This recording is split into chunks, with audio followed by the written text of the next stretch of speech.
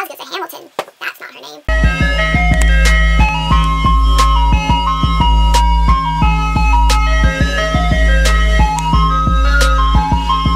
Hey guys, it's Jay, and today I'm here with my October 2017 wrap-up video part 2. If you're interested, I did a part 1 where I talked about the first couple of books that I read, and I'm going to talk about the last 7. So without further ado, let us get started!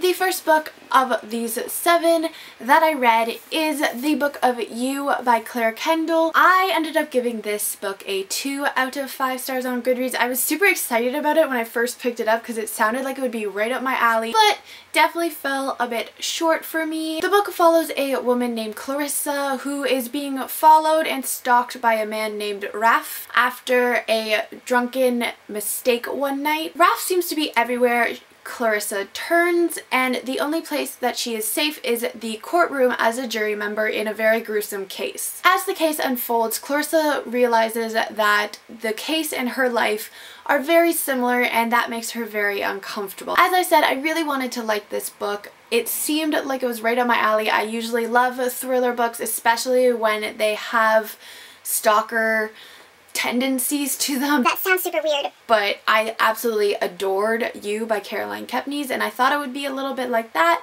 but it's a very different story. I felt that the story kind of dragged on for the most part. A lot of it could have been cut out and it still would have worked. I also thought that the plot was very slow, and to me, I like being on the edge of my seat the entire time, but it definitely didn't happen with this book. Honestly, I didn't feel connected to Clarissa at all. I wasn't invested in her story. I didn't really care what happened to her in the long run. I did think the format of the book was really interesting. It was told in journal entries as well as like normal book telling ways, but the journal entries were like a super cool way to tell the story. It's definitely a very dark book with a lot of trigger warnings, so definitely be aware of that going into the book because it was very hard to read at times. The next book that I have, I absolutely loved so dang much, and it is The Female of the Species by Mindy McGinnon. I gave this book a 4.5 out of 5 stars. I have a full review if you're interested in my full thoughts, but I highly recommend it.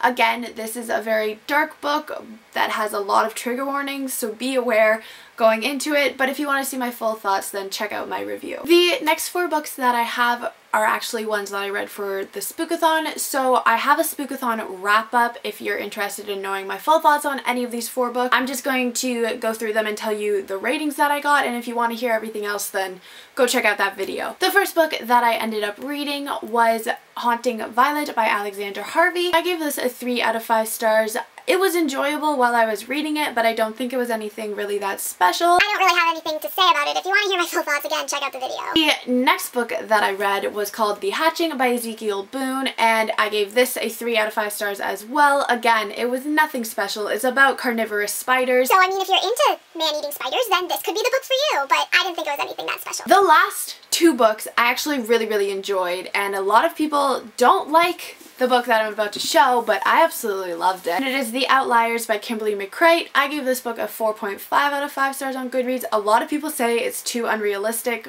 for their liking.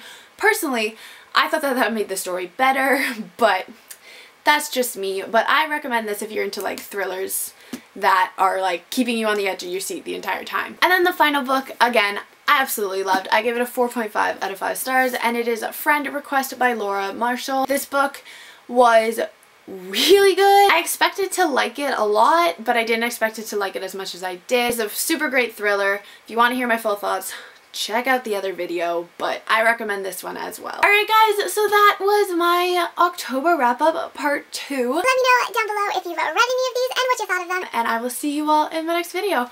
Goodbye!